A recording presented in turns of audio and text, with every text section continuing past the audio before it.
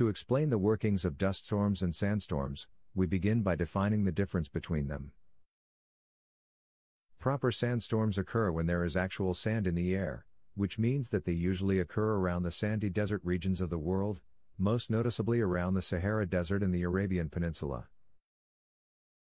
Sand grains are larger and heavier than dust, and as a result, generally cannot be carried as high into the air. The heaviest particles are blown just above the ground level. Engine damage caused by dust and sand is consistent with damage caused by other kinds of foreign object damage. Ingestion of dust and sand particles coats the components with a thin layer of a glass-like substance.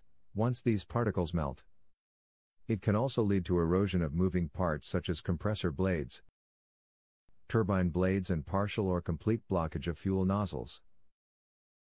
During ground operations in dust storm or sandstorm environment, various precautions can be taken to mitigate the effect of dust. As mentioned before, reversers should be used as scarcely as possible.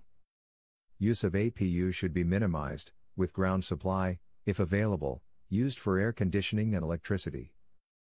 Remember that the presence of dust decreases the braking performance, so the aircraft will behave differently on the ground.